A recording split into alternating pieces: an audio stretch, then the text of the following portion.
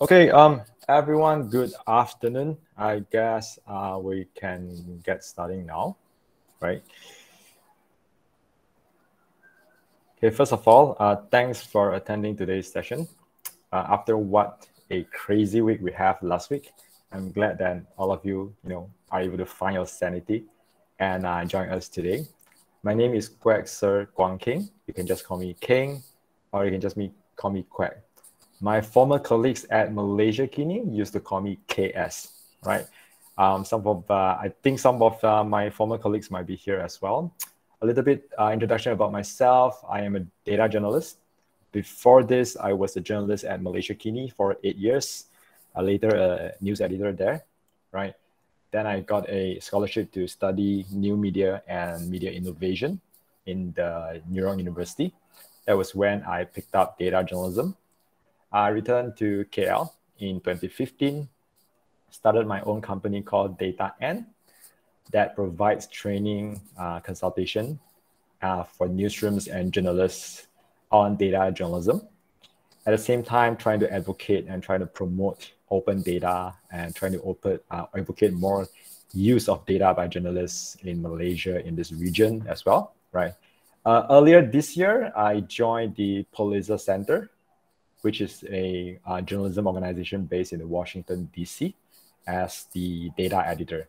So I have less time for training. But, whenever there's a training from Malaysian journalists, I will try to, allocate time and try to do my best. All right. So this, the whole workshop about elections, right, is, of course, organized, funded by Google News Lab. All right, and I think Trina yesterday has introduced Google News Initiative. Trina, who is also here, is another trainer for this workshop, and she's the teaching fellows for the Google in Southeast Asia. Right. So thank you again for Google News Initiative for hosting and funding this workshop for everyone here. And today we are going to talk about data analysis for elections. Yesterday, it was fact-checking. Today, we are going to look at several different things about how do you use data for election reporting, right? There are three parts to my presentation, and then I will also share with you some of the ways to organize data in Google spreadsheets, right? How can we calculate, the simple things to know the swing in election results and things like that. Before leaving Malaysia Kini, I used to cover a lot of elections. When I was with Malaysia Kini, my first election that I covered is actually the 2008 election. After that, 2013 election. And the 2011 Sarawak state elections, I was assigned to be based in Sarawak for 1.5 months around that, right?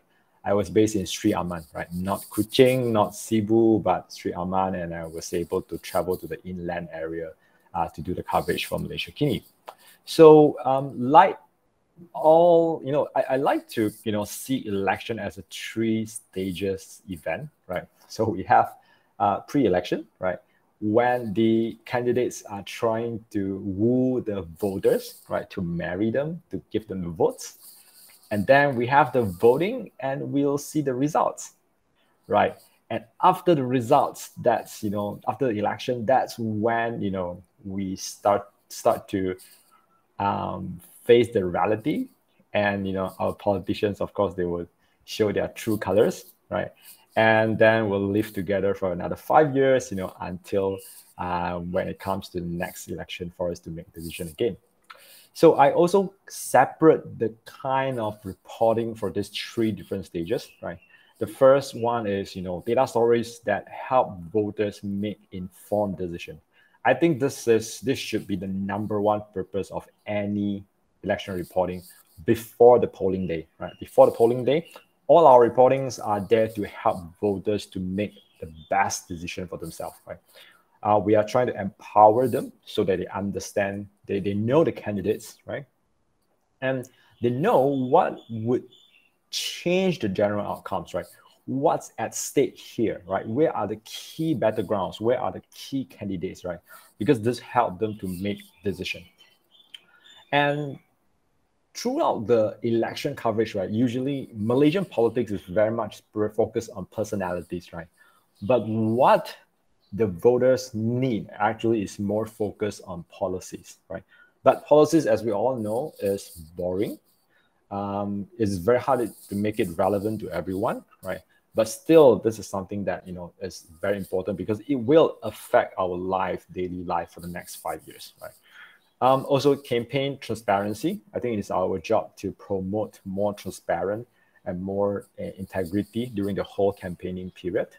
And this is actually a good opportunity to highlight local issues, especially when you are in rural areas, right? There are so many issues about infrastructures, about access to amenities, right? In both urban and rural areas, right? And this is the great opportunity to highlight them because the politicians will try to fix them as fast as possible, or they will try to offer some promises, right, which they will be, you know, under pressure to fulfill after the elections. Of course, many times they don't fulfill at all, right? But at least we make them to offer some promise, right? Offer some something during the elections, right? If we are able to highlight local issues. So these are some of the things that we can actually do using data, right? Then we have election day. Election day, usually you're not able to do much besides from focusing on the results, right? Everybody is looking at the results, right? Whatever that you cover before the results come out actually doesn't really matter, right? You can cover like how, you know, the candidates visit polling stations, probably some fighting will happen, right? But that don't really matter much, right? People are just waiting for a result to be announced, you know, on that night. Then the third part is, of course, post-election reporting, right? This is, you know, what we usually do. Results analysis. Everybody is going to do that, right? A voter's characteristic, right? Rural versus urban, young versus old, right? Races, income levels, you know, those kind of things. And of course, winners information. Winners information here means that who won and who are they?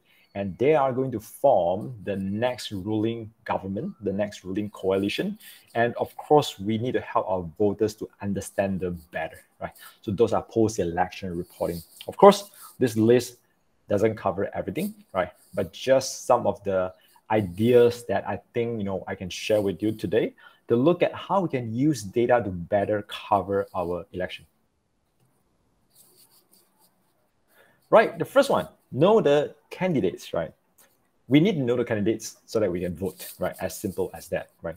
And candidates can be, there's so much information about candidates that I just, and you can have very creative way of showing them, right? I want to show you two examples. The first one is done by Singapore Straits Times, right? So if you look at, Singapore just had its elections last year, okay? Then if you look at this page, Straits Times actually done a very good job in covering the elections using some very interactive and creative ways, right? If you look at this, how many candidates have a background in law? This is actually to help you understand, you know, the candidates in a more interactive way, more fun way, I would say. So you just drag the circle to select how many of them have a background in law, and it will tell you that there are only 26. Okay, I selected 34. Then they will tell you that, okay, what are their backgrounds, professional backgrounds, the PAP candidates, and yeah, these are the people. Then the PSP, the opposition party, the Workers' Party, right? And we'll do again. Next round will be how many are newcomers, how many are new faces. So we have to do like probably many of them. Oh, not bad. All right, the answer is 77. I got 74. Right. So then they will tell you how many in different elections, right? And you keep scrolling, or it will then give you more information about candidates, right? And yeah, young candidates, yeah, probably not so young, right? Very few of them under 40.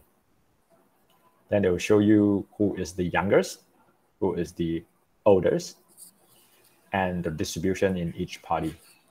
Okay, the age distribution of the candidates, right? So something that we can probably consider: how do we use a more creative and engaging way to introduce the candidates of each party and to compare among them, right, to our voters? The second I want to show you is this California legislators just like you. This was published by Cal Matters, right, which is a local publication in the state of California, US. So the interesting thing is that this is after election.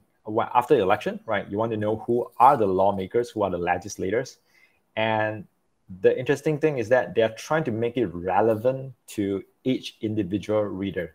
Okay, so if you are whether you are a female or male, young or old, right, you're able to play with this by using your own demographic to find which legislators is actually like you, just like you. So I am male or female or transgender. So I'm a male, Asian, heterosexual. I'm in my 30s, and there are only 2 legislators like me, right? I don't earn that much. I earn under 100,000. Zero. No one has the same characteristic like me, right? So this is interesting because it makes it relevant to each individual reader. Okay, we also call this as personalization of information, right? So if you're a female, you can change it to Latino, in the 50s. Yeah, then it's 1 legislator, and you are able to see who is that. Okay, so we can do the same thing. This is although this is for elected legislators, we can also do the same thing for candidates, right? Right. The next thing that you're able to do is actually not just the demographic, but also the political and economic background of candidate. This is much harder to get because this kind of information, right, is sometimes not out there for the public. Sometimes you have to dig deeper. Sometimes you have to collect your own data, right? So, but the result of this, could be very interesting. I'm going to show you 2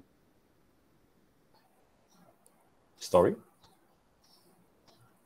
Okay, this is from BBC Indonesia, right? This is in Indonesian. But what happened is that it is asking you to say that to pick your province, right?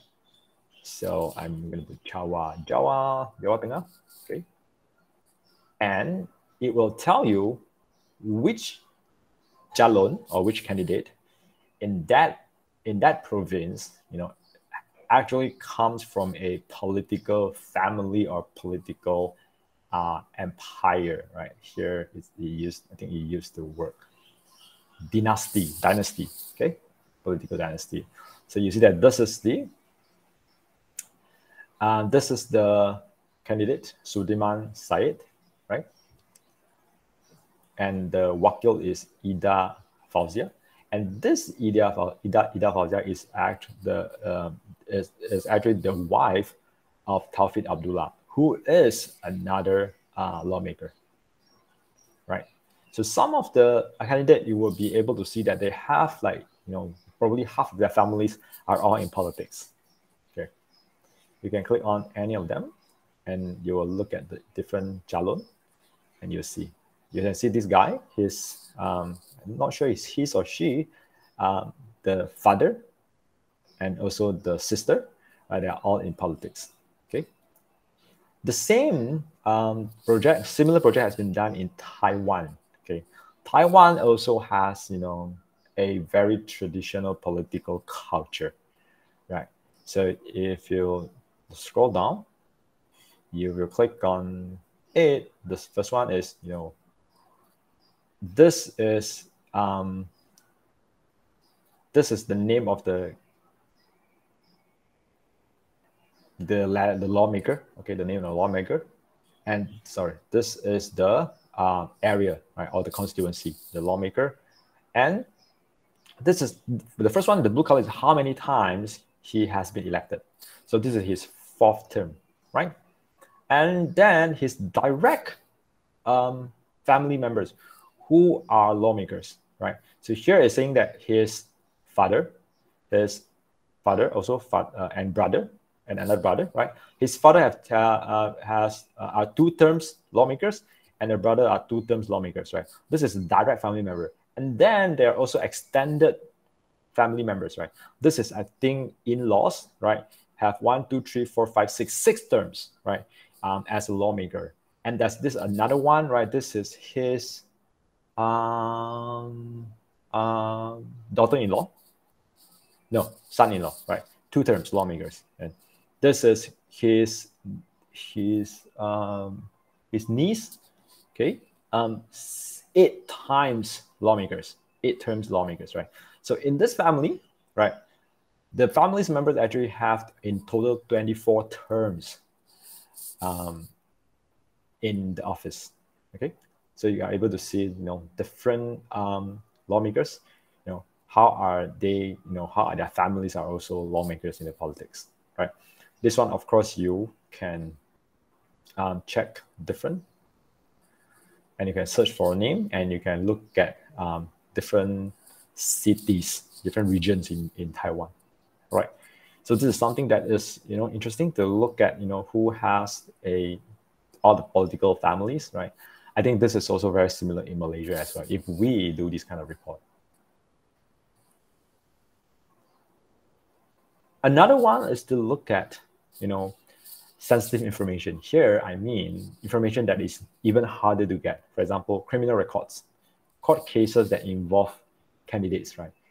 Why is it important? Because we want to know, of course, that if our candidates are involved in corruption cases, are involved in any criminal charges, and what happened to those charges and those cases, right? So one project that I would like to show you, it's the Reuters election coverage of the India elections in 2019, right?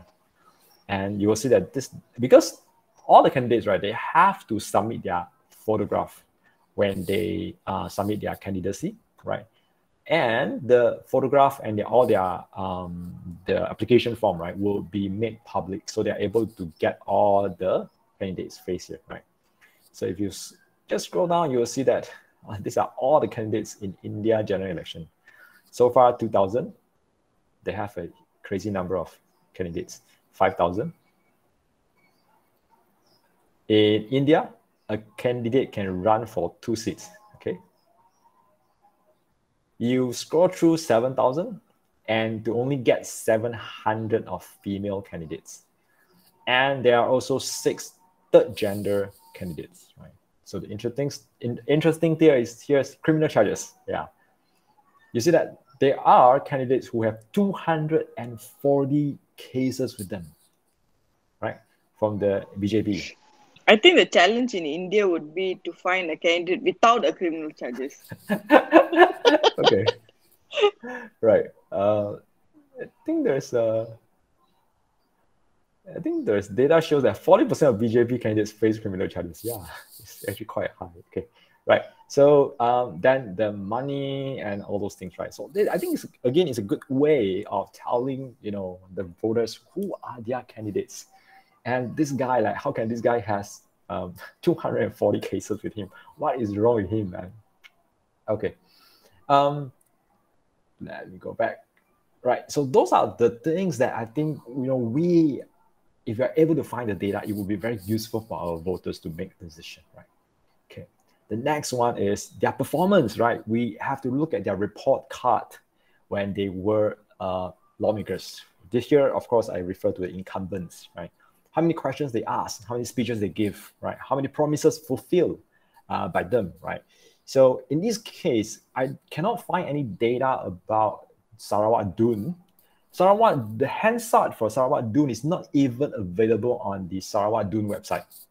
It is only there for you to download for 1 month after the sitting finish. After 1 month, it is gone.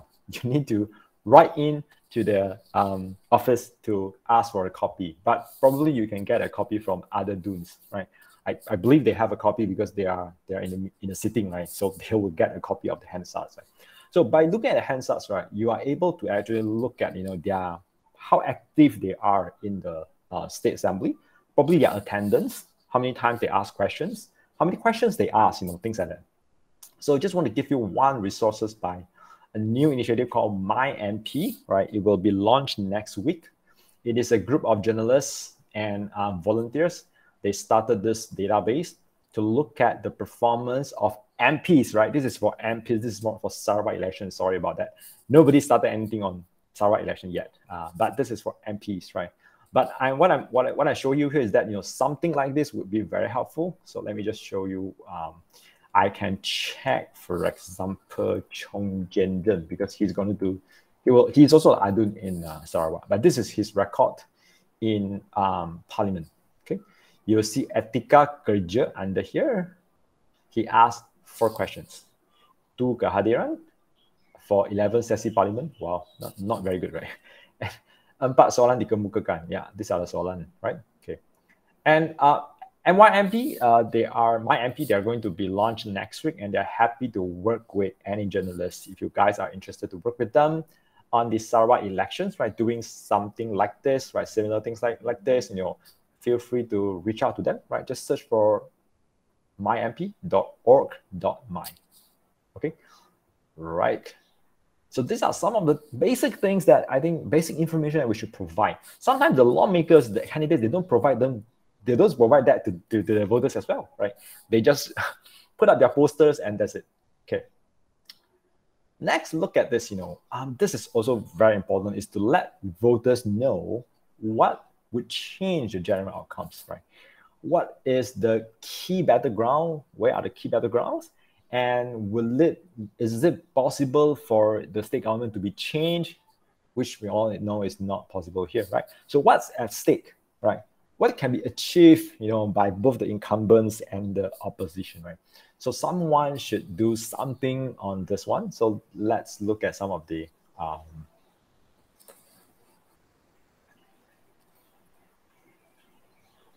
sorry about that, guys. There's a video playing on. If you can hear the sound, let me just stop it. Yeah, just to show that the Star also has a interactive that looks at, who asked the questions in Parliament. Yeah, they do a interactive page. You can search for any. How come I cannot? Oh, I should search for like name. Topic. So this is the topic. There's another one interactive that asks you to put in name. Yeah, for it to look at how many numbers and things like that. Okay, so yeah, I want to show you this one. For example, the New York Times, many of the US publications actually did a good job covering the US presidential elections. Okay, this one is both a simulation and also a prediction, which means that you're able to put this in, say that, okay, what if Biden in Michigan, right? And Pennsylvania as well, and Arizona, and Minnesota. Not enough, still lack 1 state. Then Wisconsin, yeah, Biden's win, right? You can also put that in here, take it out. Okay, and they will give you like a potential outcome. There are like 4 scenarios. We'll reset it. Second one, right? So probably we can tell voters, what are the possible scenario, what are at stakes, things like that, right? To engage the voters so they get more interested in the political process, and hopefully, they would then make much better decisions, right? Next story is again by Straits Times, but this is an old story in 2018. They did a very good job in explaining to Singaporeans the election of Malaysia, right? Which I think we also need for our audience here. We have a lot of audience who are not familiar with Sarawak election, especially those non-Sarawakians, right? So we need something to explain to non-Sarawakians. This is not just, for them to know because Sarawak is part of the country, but also it's a good opportunity for media organizations, right, to actually engage with your readers, right? Because election is always a time when people are more interested in news and politics, right? So if you're able to build something that is engaging, you might be able to retain more readers or users, right, after the election. So just look at Straits Times. I think they did a very good job, right, to describe. Basically, it's an explainer to explain what is happening in, the Malaysian general election, who is who, Barisan Nasional, and okay, they look at its history a little bit, right? Then they tell you about, they focus on Pago, okay, and then the Pakatan Rakyat in 2008 and Pakatan Rakyat in 2013, and then PAS left the coalition, and later they became Pakatan Harapan, right? And all the splits, see how the splits between Pakatan Harapan and PAS, okay, right? And what about the state election, right? Then they look at different states. These are the states that was ruled by the Pakatan Harapan before 2013, and also Kelantan by PAS, right? Yeah. So like a general overview, right? I think we also need this kind of reporting for Sarawak as well. Okay, next. Just like I mentioned, right? We should try to report more on the policies instead of personalities of politicians. I mean, we all know that, but it's very hard to do because policies sometimes is, kind of boring, right? So I'm going to show you some examples. One is the Modi's report card by Reuters, as well as the manifesto of different candidates in the Taiwan presidential election, as well as the US presidential election. So let's have a look at them. The Modi's report card is basically very simple. They are tracking the promises made by him in the last general election and to see how many have been fulfilled or partially fulfilled or not fulfilled at all. Okay, so this is the report card. If you look at the report, the whole reporting is actually quite simple. You can click on it to read the details, right? So this is like, okay, now it's the end of his term. We need to decide whether we should elect him again. And let's look at his report card, right? There are some interactive elements inside here. I think the last election in 2018, several newsrooms also developed like a promises tracking website. However, it is not, relevant anymore because the collapse of the Pakatan Harapan government. This is interesting. Well, this is actually a quiz developed by Initium, right, which is based in Hong Kong and Taiwan, right, to ask the users to pick the policies that favor them, that they prefer, policies, not candidates, but policies, right? So if you start, you can pick first who you want to vote. Let's say I haven't decided. And now you need to pick 9 topics that you think they are important to you, right? So I'm going to simply pick, okay, 6. Let's say I'll pick 6, okay? There are 9 of them. Then they ask you the policies, right? Do you prefer policy A or policy B when it comes to housing? Okay. Then healthcare. This is culture. This is constitutional reform. This is the Southeast Sea dispute. This is the higher education, university, right? Low wage problem among the youngsters. Food security. Financial, I think this is tax reform. Okay, right. Then you can skip this if you don't want to give your personal details. You can skip, and then it will tell you that based on the policies that you pick, right, you are actually more towards this guy, right? The current president is the woman here. Okay, you are more towards this guy. So instead of looking at policies, they actually look at the manifesto offered by the different candidates, right? And ask you to take the quiz based on policies, and based on your answers, it will tell you which one actually, is a better choice for you, which one match your preference in terms of policy, right? So this is a way to to direct the attention towards policies and not just personalities. This is the same that is a quiz. Won't be able to open it because there's a paywall. Let's see if it will block me again. Yeah. It's okay. You can try it, right? It's actually it's the same thing. It asks you several questions on your preferred policies, and it will tell you, you match more with, either Biden or this is the primary, like Elizabeth Warren and Bernie Sanders, right? So this is what I mean when you think that policies on manifesto are boring. Maybe you can make it something more interactive, right? Something more personalized for users. Next, campaign transparency, right? I know we like to cover campaign strategies, but sometimes campaign strategies is kind of like shock sendiri kind of reporting, right? We do the analysis, see how they, cover the rural voters, things like that, right? But does it really matter to voters? Sometimes it just shock sendiri, right? And also, it's good for outsiders, right? Non-Karawakians to look at, non-voters to look at, right? However, there are still important things here that we can report, right? One of them is actually campaign transparency. How transparent? Is there any elements of manipulations inside, right?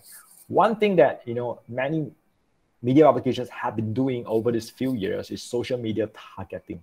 You want to know how political parties or candidates use social media to target their target audience, their target groups, whether there's any, racial or misinformation, those kind of messages in their social media targeting. So let's look at this example. This was done by Reader of Taiwan, right? During the 2020 Taiwan presidential election. This one, they got the data from Facebook. This is the data made public by Facebook on political campaign on the social media platform on Facebook. So if the candidates or the parties, right, if they bought advertisement, targeting advertisement on Facebook, then Facebook will make those data available. Okay, so based on this one, you will be able to know who are they targeting, right? So the first option is that, where do you live? Okay, then how old are you? Because this is how the politicians or the parties, right, target you. Okay, and whether you are your gender, okay, male or female. Okay, if you select it, then these are the advertisement that you would see, on your Facebook page, right? These are the the advertisement bought by candidates, right? Okay, I think all the graphics are no longer available. Okay, so this is to look at how candidates reach out to voters on Facebook. You can also choose any profile here to look at how they what kind of advertisements are bought, right? So I think from Malaysia, of course, we can. It's not by default that Facebook would make the data available, right? But I think we should always ask. We should always ask Facebook, if Facebook can do that for Taiwan, for US, for many other countries, right? Why can't it do for Malaysia, right? We are having an election here. We want to have more transparent in terms of political advertisement, right, on Facebook. We can ask Facebook to give us or to make public the data, right, so that we can do analysis. This is a one step, I think, further for political, campaign transparency in Malaysia. But this depends on whether our journalists have the can stand together and ask for it. If we can ask for a Sarawak election, then we'll be able to get general elections data as well. Money politics, right? Again, in Malaysia, our political parties don't have to actually declare all their expenses, right? Under our elections acts, right? Only the candidates have to declare. The party, if you are getting a party to pay for it, right? The party don't have to declare it, right?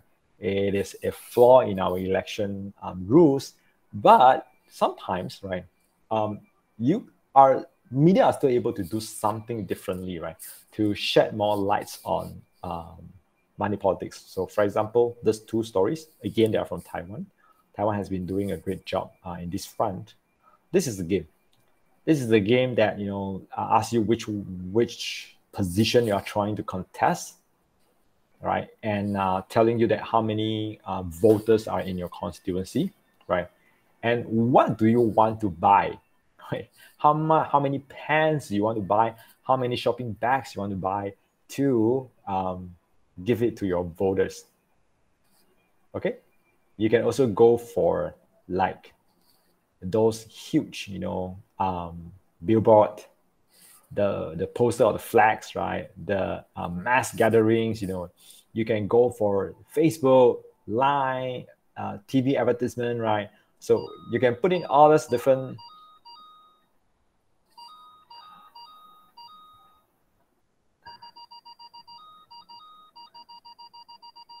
Okay, once you're done, then it will tell you that this is how much you spend, right? And this is usually the expenditure to contest for a mayor, city mayor, right? But of course, I didn't. I just simply click, right? So I just spent this much, right? So because we know how much, we know the things that they have put up on the streets, they think they're given out for free, right? So if you're able to quantify them, we're able to right? Estimate how much they are spending, right? And you don't need to get the actual expenditure records to make this kind of interactive, right? It is part of raising awareness about it. This is another project by Reader from Taiwan.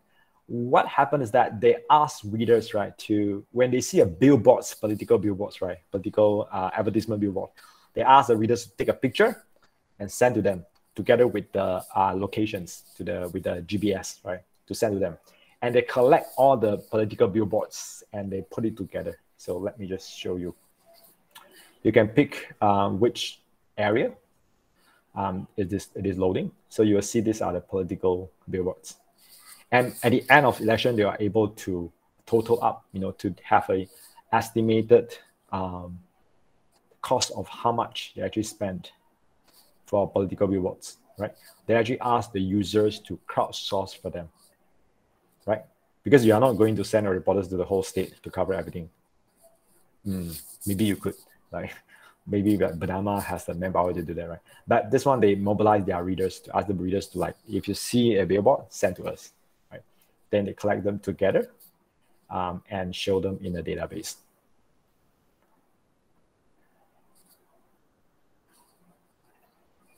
Right.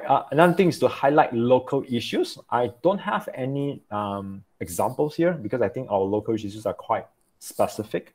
In Sarawak, you always have the problem of infrastructure, electricity, water, schools, things like that.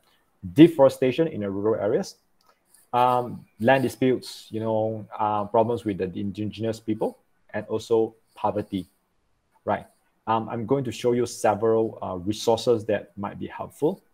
One is the Global Forest Watch, which monitors forest loss, okay? Forest loss using satellite images, right?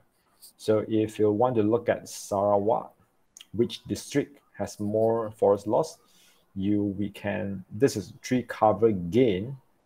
This is tree cover. Now we are looking at tree cover loss. But just to remind you, tree cover loss doesn't mean it's not always deforestation. It could be other factors, right? So check properly. These are detected by satellite images, not government records, not on the ground inspection, okay? So you can move the slider here to, let's say I want to look at 2016 until now, because the last election was 2016, right? You are able to see which area has lost its tree cover. These are like urban areas, right? Let's move in. If you move to rural, you'll see, for example, this is huge. I'm not sure what happened here. Yeah. So if you overlap the data here with a Google map or with any other maps, right, you'll be able to see which are these areas. So I can actually change it to satellite images.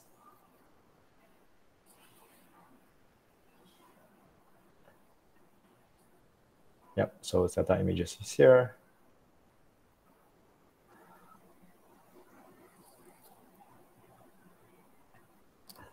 Aha, you see there is a huge area cleared. I'm not sure for what purpose. Okay, so this will help you if you are covering like issues about deforestation or issue about land grab in the rural Sarawak, right?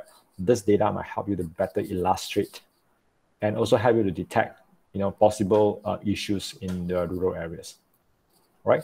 All the data here is open data. You can download them, and then you can use some mapping software to visualize them, right? I don't have time to go into detail. We only have 1 hour here, but just to show you, these are some of the resources that you can use.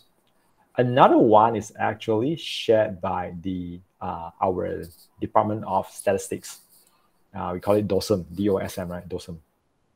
So DOSM actually every 3 years, 2016, 2019, they release something called local stats, right? Local stats give you data of different indicators, okay, for every district. So let me go to the latest data is 2019. Yeah, there's no 2020 data. Okay, they share with us. They share with everyone a Google Drive, Google folder. You can go to Sarawak, and if you go to any district here, right, you're able to download an Excel file. I already downloaded one. Let me just show to you what data you have in those files. They have quite good data. For example, the number of hospitals, the number of beds in each hospital. So let me just show you. This one is for Kuching. Okay, Kuching, Sarawak. For those who can't see, I'll just read out to you. The basic population, they are all inside. The interesting thing is that, for example, number of school, right? Primary school, secondary school, number of teachers, okay? Number of pupils, right? For example.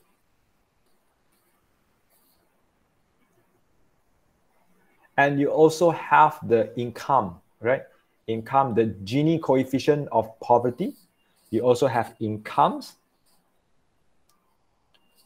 right? And all those things, right? So this is available for everyone to download, right? In this folder. Okay, I'm going to send you the link. If you fill up the feedback form, I will send you everything that I have presented today. All right. Or you can try to search for it. This is not a secret. This is actually public data. And it's not just for Sarawak. There's also like for all the other districts. But the smallest level, the smallest area is district. You can't get anything smaller than that. You can't get, let's say, Mukim. No, just district.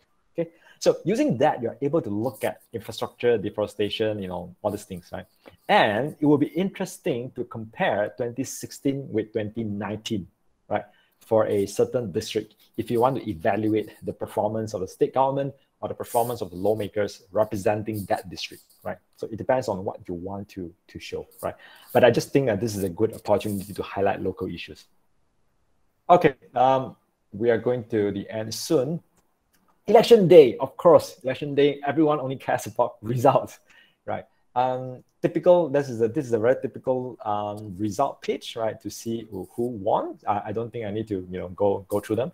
You can just search for, recently there are elections in Singapore, in US, in Taiwan, right? They all produce very nice, very clear visualizations on election results, right? I think you can refer to them. After result, the interesting thing is that we also want to look at the swing, right? Swing between parties, right? Currently, there are like interesting things that people are doing with the swing visualization. For example, this one, they use like a cone to represent it. New York Times like to use the arrow, whether it's to the left or to right, okay? These are different things, all the swing, we can actually prepare it before the elections. Once we get a result, if you already prepared the spreadsheets, right, we can generate the swing very, very quickly. Right. I'm going to share with you 2 templates of the Google Sheets that allows you to computerize to calculate them. The next one, a further analysis is not just the swing, but to correlate the voting behavior with voter demographic, right? So here is one example. Let me show you. This is the swing that I mentioned just now. Yeah, this is the example, right? So New York Times, they are not just look at a swing. As you can see, the arrows represent how big is the swing, yeah, towards Republicans or towards Democrats. But they actually look at areas where 30% or more are born abroad, which means those are immigrants, right? Immigrant neighborhoods. And interestingly, the immigrants, they are actually more pro-Trump than pro-Democrats, right? Although Trump is the one who wants to limit more immigrants from coming into the US, right? But the result shows that, in areas where there are more immigrants, there was a swing towards Republican, right? So this is quite interesting, right? Can we do that for Malaysia? Yes, it is possible. Let me show you this story. There's an interactive chart here that can't load on my Chrome. I'm not sure why, but it's okay. I will show you the map that this journalist have made. This is done by Oriental Daily. So you can see that there are 2 maps here. There's one showing the parliamentary results, okay? Which one won by the opposition? No, actually, they later became the this is 2013. Yeah, no, the opposition, correct? Pakatan Rakyat then, okay? And this is the income, household income of different district, yeah? This is not parliamentary seat, yeah? Because our DOSM, our statistic department, use district as their unit, right? When they share data, okay?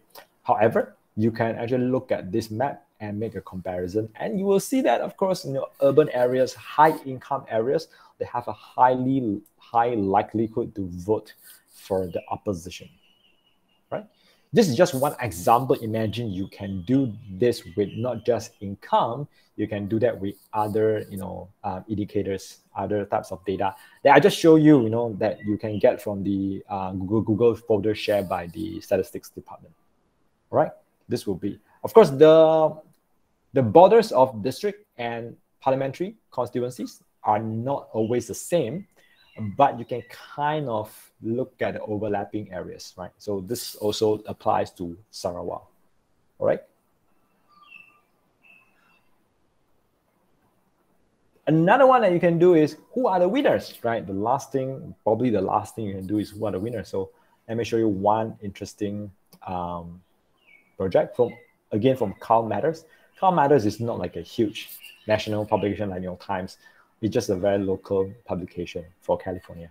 So what happened here is that after the election is finished, they map out all the lawmakers and ask you to identify yourself, like, I am a independent, I am a Republican, or I am a Democrat, I am white and straight, and in my 60s, I made a lot of money. Yeah, these are the lawmakers that are similar to me, right? If you don't want to look at you don't want to match your own characteristic, you can then click on Overview. It will tell you the sexual orientation, income, party, race, ethnicity, age, gender, and things like that, right? So the title is actually how diverse is the California legislature. We can do also the same thing after election. We can compare the new line of lawmakers with the previous groups of lawmakers to see if it is getting younger, older, more diverse, less diverse, more gender equal or not. Okay. Right. Those are all the story ideas that I think you can use to do better reporting, right? So next, we have only 10 minutes, but I would like to share with you 2 spreadsheets. At first, I thought this workshop should be something that, you work with me doing some calculation, but then I thought that, probably most of you already know like how to do basic calculations, so we don't have to show you that. And instead, right, what is more interesting is that all these different ideas of covering election using data. But in case if you're looking for like, oh, if I got the results, how do I compute them, right? Things like that. There are two spreadsheets that I would like to share with you. Let me make them bigger. Okay, this one I would just put into the chat box so that all of you can get it. Hold on, guys. Let me find where's the chat box. Okay, found it. 1, 2, and 3. There are 3 spreadsheets that I want to share with you. I will explain that to you. First one is to calculate election swing. All right. So the easiest way I always do this is, let's say this is doing Batu Kawah. What happened in Batu Kawah is that, in 2016, it was won by DAP. In 2011, it was won by DAP. In 2016, it was won by Barisan Nasional. Okay. So what happened is that I usually will put in the votes received by party A, the vote received by party B, received by independents. I would group all independents together. Unless, guys, if the independent won, right, this seat, right, then I will move independent to party A, right? If not, usually it's party A versus party B, right? We know that the next election will be Pakatan Harapan versus GPS, right? And a number of independents, okay? The votes here, these are all data that you can get from SPR, from the official, and total votes received and also total votes rejected, okay? Then by using the total vote received, right, this include rejected, yeah? The reason I include rejected is that sometimes some seats have very high percentage of rejected votes, and that is interesting. If we are able to identify that, we can then ask what happened, why people did not vote properly, okay? So once I got them, I will then use my formula, okay, to calculate. Let me see if I can make it bigger. Okay, I will use a formula to calculate the percentage got by party A, percentage of party B, okay, percentage of independent, percentage of rejected votes, right? Let me make this bigger. Okay, and then I would compare that against party A and B in 2016, right? 2016, A and B in 2016. These are the two. Okay, so from 2016 results, I already know the percentage, right? I put in the percentage, right? Then I will use the current result, which is party A percentage minus party A in 2016. I'll get a change. So this is what we call a change in percentage point, right? Right, not percentage of change, yeah? Okay, that is different. This is called change in percentage point, meaning that in this election, party A actually lost 6% of its votes compared to 2016. This is what we call a swing, right? So in this case, not just a swing, but a flip. A flip means that the opposition party, the incumbent, right, was lost, the incumbent lost and replaced by the challenger, right? So the change, you can see that it increased, party A increased by 6%, party B, the votes lost by 15%. Okay, why is it not +6 -6? Probably because there was independent. Before that, there was no independent, right? And the independent percentage could be different, right? So we just want to look at how big is the change. Then we can use this, right, to make something like this, right? The swing, okay? So this is a very simple example of how you can calculate. So you can use this template if you want. You just have to put in the A, B, votes, independent votes, total votes received, total reject votes, right? And the formula don't change them, right? It would calculate for you. Okay, so that is one. The second one I want to show you is how can we organize elections data from different areas, right?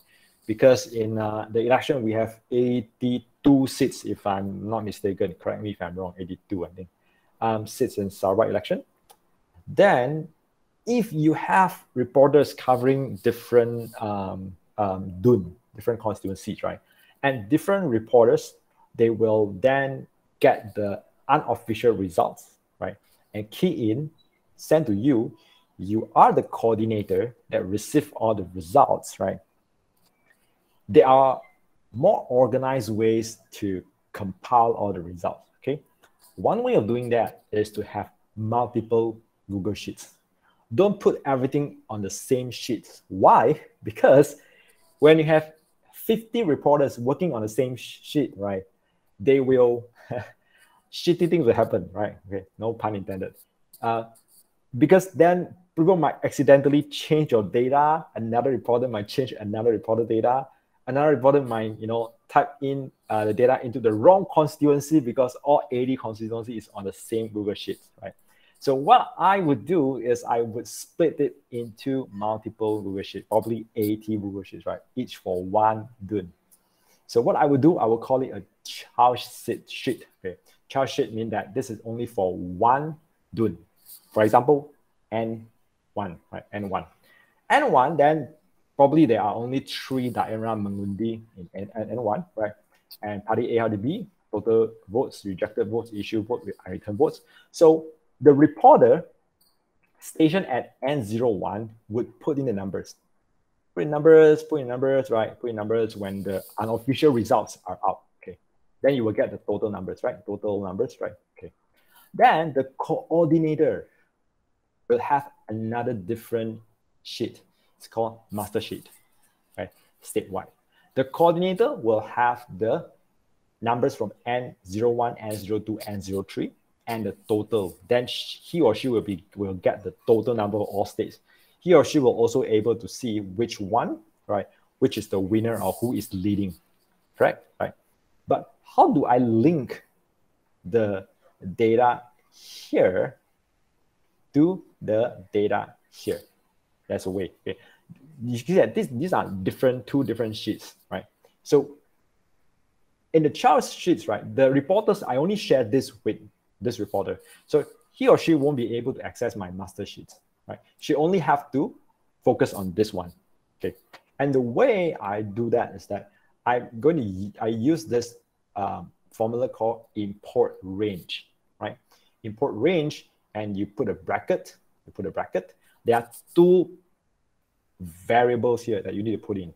First, okay, you want to get the data from this here, right here. So first part of the formula, put inside the double quotes, is the URL of the child sheet. This URL here, okay, put in that.